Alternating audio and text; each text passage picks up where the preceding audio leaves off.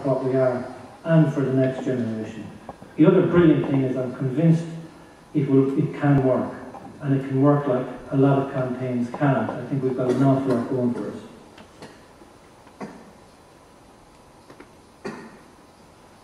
So, why do you need a campaign?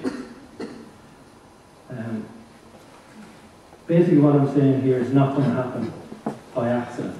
It's not going to happen by individuals taking action.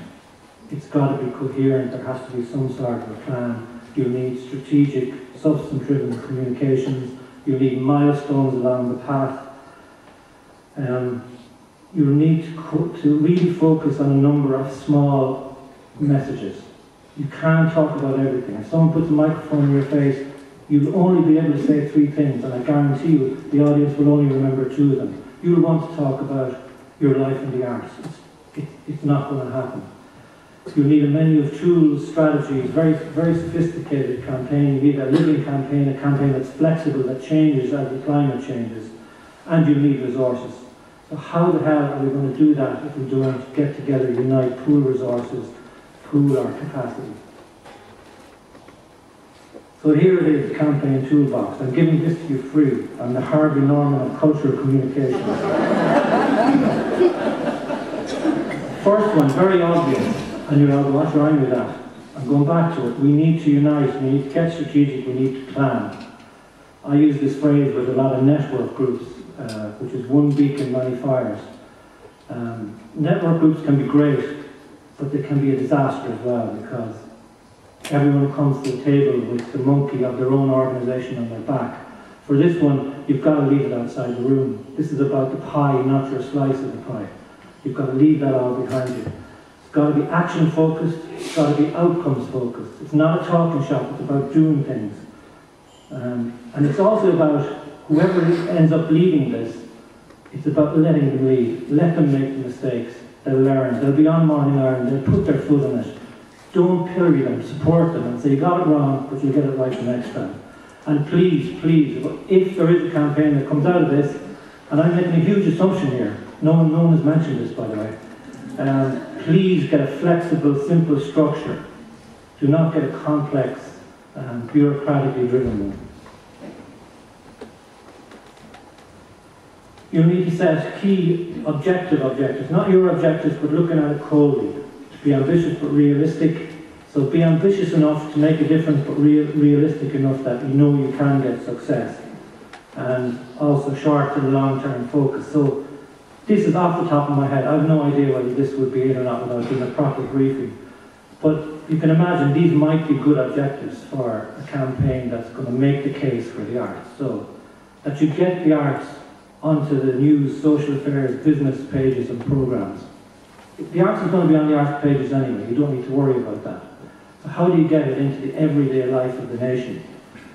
You need to ensure a critical mass of influential public is convinced of this. And here we're not talking about the general public, you're talking about very targeted groups. You'll be looking at sectors, the media, tourism, chambers of commerce, maybe even health, you know, the arts and health, the arts and education.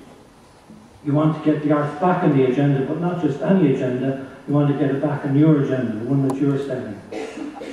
And you also want to influence the arm of the people who are at the table. You want to strengthen the arm of the Arts Council. You want to strengthen the civil servants who are probably silent, but basically on your side. And there are probably a couple of ministers who are very sympathetic, but we're just not hearing them. And what you're doing is being really bright, really clever. You're segmenting them, you're prioritising them, and you're talking to them in different ways, using different messages. It's everyone you need, not everybody you want. The better use of scale resources. You know, on any campaign, you could break it out, you know, into threes. It may not be a third, but it's often in threes. There's the third who will never agree with you. There's the third in the middle, and there's the third who are on your side.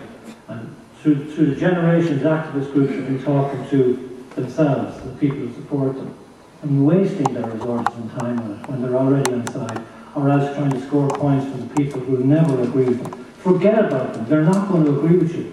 The really interesting people are the ones in the middle, ordinary, decent folk who are trying to make up their minds. You know, what's important about the arts? How does it affect my life? They're the people you have a duty to talk to in a very creative and a very sensitive way. You also need to understand them where they're at, talk where they're at, not where you're at, and you need to respect them. Huge amount of complexity going on in those few words. I won't go into it because I don't have time. Research. In activist groups, in the voluntary sector, in arts groups, it's full of anecdote, hearsay, I believe this. How do you know unless you do the research? You need the knowledge. If you're trying to move people from A to B in terms of attitude and opinion, you need to know where A is first.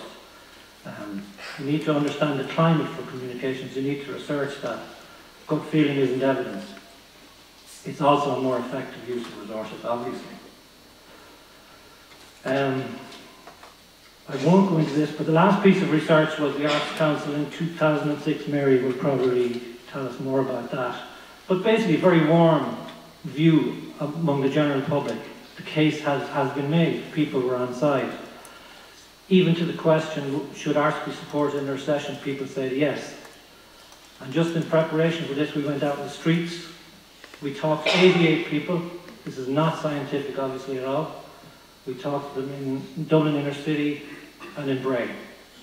And basically, things were quite similar, except it had eroded a bit. So we asked one question, for instance, if it was a choice between arts and sport, which would you go for? And it was like 90% said sport. It was tangible, they could understand it. They also looked at arts in terms of their kids rather than themselves. And already in that Arts Council report, there's great insight in terms of where we should be placing our messages, where people are. Sorry, there, just at the end, there was research partners. You know, there's loads of research there. It doesn't cost a fortune all the time. There's research out there. It's a matter of pulling it together. We were involved in a campaign with Dolphin House flat complex in Dublin, where they were polling people on what they wanted out of regeneration. We got UCD, Research Department, involved in it. They did it for free, and it was a really complex, sophisticated piece of research. You can get partners in on it. Messages. You need to make great messages. I call them intimate dramas that move hearts and minds. So if you don't set your agenda, you'll end up reacting to somebody else. If someone says to you, I don't know, the money we're spending on arts should be spent on hospital beds. If you've already gone in and talked about the need for arts in terms of country's well-being, you've already won the argument. If the tone, the voice you use, it's not a time for whining anymore. You know, it's not, what do we want, utopia, when do we want it now? It has to be coherent, intelligent, responsible, trustworthy. Plus it has to be consistent, and that goes back to those 3, 4, 5 things you're going to be saying, and it's all within that framework, and you're leaving certain stuff out. No jargon. Seductive propositions, radical, reasonable, that's just me being clever.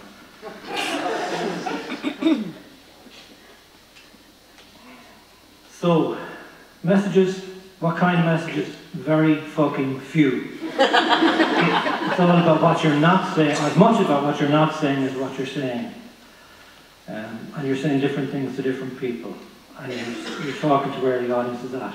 Okay, here's 7 possible message themes that you might go with. Again, I've no idea whether these would be right or not. And this is just a theme rather than the actual message. You'd find much more accessible language for it. But the arts and Irishness, right, you'd find some new language around that. I think there's something really important there. The thing of defining the arts for people. People think about the arts, maybe visual arts, like a kid in school, but they don't think of the breadth. They often don't include film, architecture, the cultural industry of Ireland. They're the soft bits, the 1, 2, 3. The rest of them are the harder bits. I think people would be really surprised at the amount of livelihoods that are made out of the arts, the solid jobs in the economy, the economic contribution in cultural tourism. And I know a lot of people go, oh no, not that again, but now, at this moment in time, it's hugely compelling. The last piece of research done on the value of the arts, I think, was in '94. Temple Bar Properties did it. And